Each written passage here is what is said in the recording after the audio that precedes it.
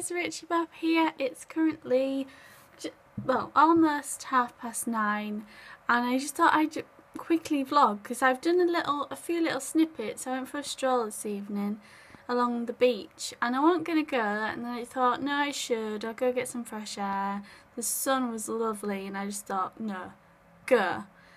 So I went for a walk and it was just so calm and tranquil and lovely. So I took a few clips that I'll pop at the end of this video just for the sake of having somewhere to put them really, and just sharing them with you guys. So I like to be able to share things. I suppose that's why anyone does YouTube, to share their experiences and stuff. So yeah, that's what I want to share with you. And I've finished Broken Sword today. That's on my gameplay channel. That was fun. And I didn't manage to find the cameo because my voice is in it somewhere in a radio. And then I looked up the achievements on Steam. Some people have put, like in a community section on Steam, they've put where you can find all the hidden achievements, because I noticed that I didn't have a full achievement bar when I'd finished, so I thought there must be some missing ones. And actually when you look, you can see missable ones, so I presumed that the radio might be one of those, and it was basically in the car. I don't know if you've been following, but if you remember, there was a car by the first goat, and there was a radio in the car. It was that car, and you had to play as Nico and put Nico's press card with the gum on into the radio, and that would then play Radio Yorkshire, which was my voice and some other people's that were like callers in, and I was basically interviewing George, who's the main character if you've never seen. So I have taken a little video of that.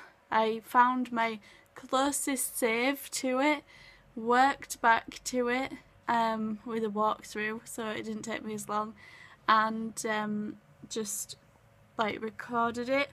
But unfortunately I left my microphone on, and Ryan started talking like right in the middle of doing it. It wasn't his fault because I didn't tell him. I didn't realise I got to it, and then I thought, oh, it doesn't matter, I'll just press it, and it won't replay it. So I'm toying with the idea of whether it's worth going back and doing it all again, or just editing the two clips that I've got together. I think I'll go with editing them together, to be honest, because I've just got so much to do, and I'm not sure if it's even like, if there's even any more than what there was. I could look back over my emails actually and see what I actually recorded. That might be a better idea. So yeah, that is that, and it was quite fun hearing my voice in the game. It was really quite joyous actually. I felt really chuffed. So yeah, and I put, if you look on my Facebook like page, the cover photo that's up there, that is a screenshot from the game when my cameo starts. So that's that, and I think we're gonna go to Tesco when Ryan gets back, because I started my juicing this morning. I'm sorry, I'm a big floppy failure. I didn't want it enough. I juiced until about 3-4 o'clock. Then Samantha Bop came round with the cream cake. Blame her. And it was like, try this. Is it like grandma's? You should try it. And I didn't try it. But then when she left, I said to Ryan, like, I just don't think I want to do this anymore. Like, I just don't think. And then I thought, well, like Ryan said, to just do it as much as possible, but then eat when you feel like you want to, and then try it again. Don't like be like, oh well, you've had your tea, so stop. Just like do as much as you can. So I might do that. I don't know. But the one I had at lunch was just gross. Had bits of cabbage in it. I like cabbage, but I think I put too much in and it was just rank. Anyway, I had 2 juices, about loads of water, and it wasn't actually that bad. I just didn't want it enough, and I wasn't quite sure what I was doing to my body. And there's always that horrendous thought in the back of my mind that people have said to me a lot, like middle-aged women have said it to me a lot, that they did a crash diet once and it messed up their metabolism forever. And you think, oh really? I don't know. So I've got heaps of fruit now, so I'll still do juices, but just eat a good balanced diet as well, so that I don't die, basically. Yeah, I don't think it's for me.